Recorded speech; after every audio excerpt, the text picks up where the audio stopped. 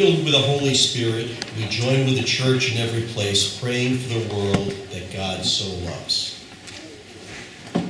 Abba, when we cry to you, your Spirit bears witness with our spirit. Give to your church the confidence of the children of God, so that we boldly share with everyone your world-saving love. Hear us, O God. Your mercy is great. The whole earth is full of your glory. Cities teem, fields flourish, mountains soar, and waters abound. Blot out our sin of spoiling your creation. Send us to go for you, mending what is torn and tattered in your word. Hear us, O God. Your mercy is great. You so loved the world that you gave your only Son. In these days when nation condemns nation, save us. Give us strength and fill us with your justice and peace. Hear us, O God. Your mercy is great. Your people cry out to you, seeking the goodness and hope of your holiness. Let the wind of your Spirit blow into the lives of all who suffer from injustice, want, or anguish of any kind. We pray especially for healing for Marge, for comfort for Tom and his family, comfort for Nancy's aunt's family, comfort for Viola's family and the Manginelli family, and for healing for Carol Ortiz. Hear us, O God. Your mercy is great.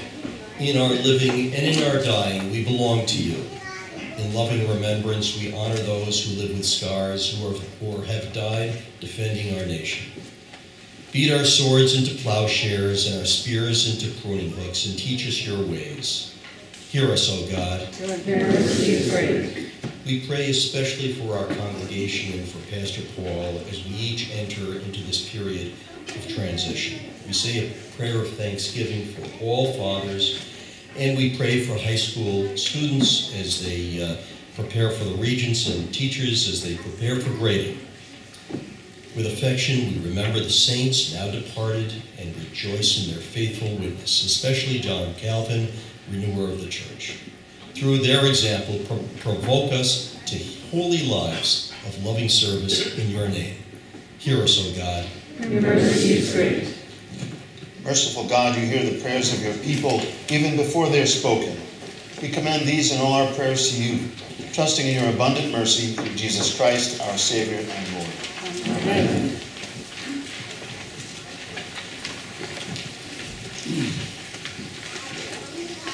Blessed be the Holy Trinity, one God, who forgives all our sin, whose mercy endures forever.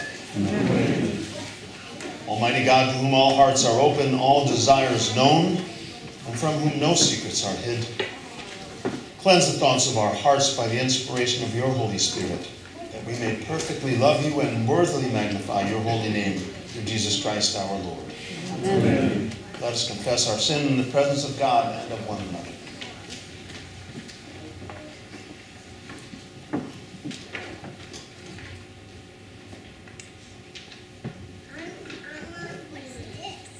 Gracious God, Have mercy on us. We confess that we have turned from you and given ourselves into the power of sin.